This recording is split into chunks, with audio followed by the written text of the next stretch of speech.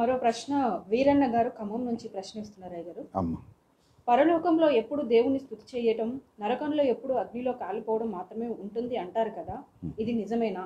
ఎందుకు అంటే 3 గంటలు సక్రమంగా చర్చిలో కూర్చొని ఉండలేము, యుగయుగాలు ఒకే పనిలో ఉండగలమా? అలాగే నరకంలో కూడా అలాగే కాలటం ఉంటుందా? ఇవి ఏమైనా మర్మంగా చెప్పబడినవా? అంటే అక్కడి జీవితాలు వేరే విధంగా ఉంటాయా? భూలోకంలో ఉన్న పరలోకంలో అయితే కష్టాలు కన్నీళ్లు లేని జీవితం, నరకం అయితే కష్టం కలిగిన యాతన ఉంటుందా అనేది వారి ప్రశ్న. ఇప్పుడు నరకంలో కాలడమే ఉంటుంది, ఇక దానికి వేరే యాక్టివిటీ ఏమి ఉండదు. ఏడ్చుట, పండ్లు కొరుకుట ఉంటాయి అంతే. పరలోకంలో మాత్రం ఎల్లప్పుడూ కూర్చొని స్తుతించుట అనేది బైబిల్లో ఎక్కడా లేని విషయం. అది పరలోకంలో చాలా చాలా విషయాలు ఉంటాయి. మనము పరలోకంలో ఏమేమి ఉంటాయంటే లూకాసు వార్త 12వ అధ్యాయము 8వ వచనాన్ని మీరు చూడగలిగితే, 12వ అధ్యాయము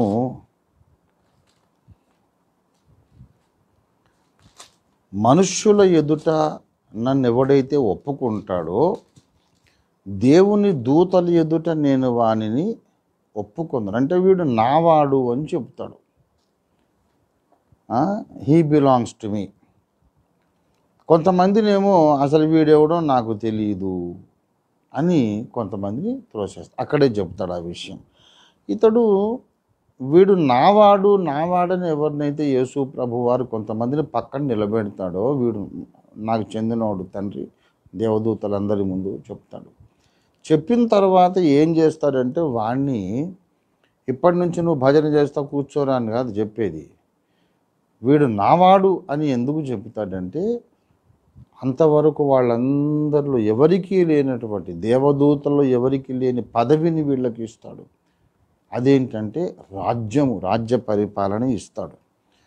32వ వచనంలో మీకు రాజ్యం అనుగ్రహించుట తండ్రి చిత్తమై ఉన్నది. గనుక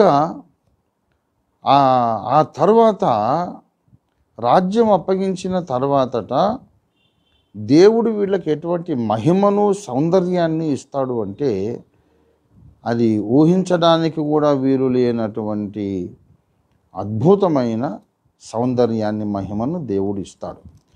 అక్కడ అంతకుముందు పైన మీరు చూడండి 25వ వచనంలో మీలో ఎవడు చింతించుట వలన తన ఎత్తును మోరెడు ఎక్కువ చేసుకొనగలడు.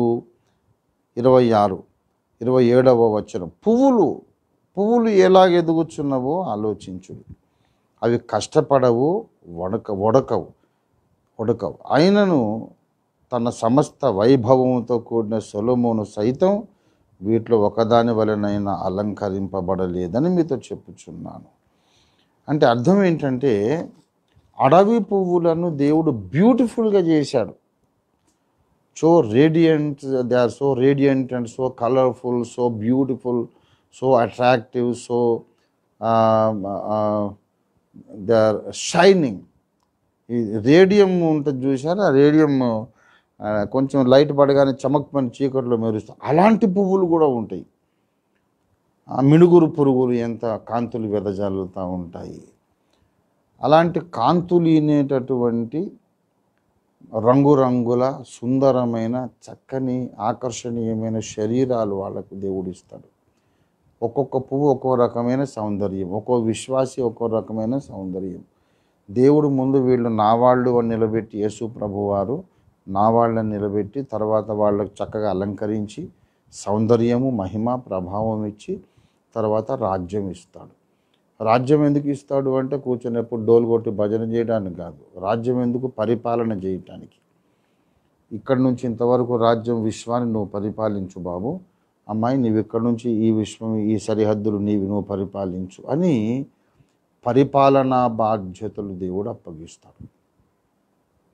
మహిమ ప్రపంచం అని నేను రాసిన గ్రంథాన్ని చదవబని వాళ్లకు నేను సలహా ఇస్తున్నాను. మహిమ ప్రపంచంలో అసలు సంఘము మహిమపరచబడిన తర్వాత గొర్రెపిల్ల వివాహ మహోత్సవము తర్వాత సంఘమునకు విశ్వాసులకు ఉండే పదవులు, బాధ్యతలు, ఆధిక్యతలు, ఆనందాలు, సుఖ సంతోషాలు, మహిమ ప్రభావాలన్నీ అందులో వివరించి అది చదివితే మంచిది. కానీ ఎప్పుడు భజన చేసేది మాత్రం బైబిల్లో లేని విషయం. కొందరు పాస్టర్స్ అలా చెప్తున్నారు, ఏం పని లేదు, హల్లు హల్లు హల్లు హల్లు హల్లు అని చెప్పాలి. అని అలాగే హల్లు ఆయన అన్నది నిజమే, ఎంతసేపు చెప్తే హల్లు బోరు కొడుతుంది. థ్యాంక్ యూ అయ్యారు.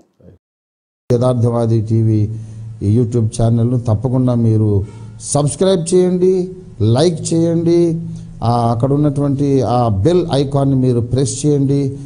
అప్లోడ్ అవుతున్నటువంటి ఈ యొక్క విశేషమైనటువంటి ప్రాముఖ్యత కలిగిన సమకాలీన ప్రాధాన్యత కలిగినటువంటి అనేక సందేశాలు వెంటనే మీకు నోటిఫికేషన్ వస్తుంది. So without fail please like and subscribe the Yadharthavadi TV YouTube channel. God bless you.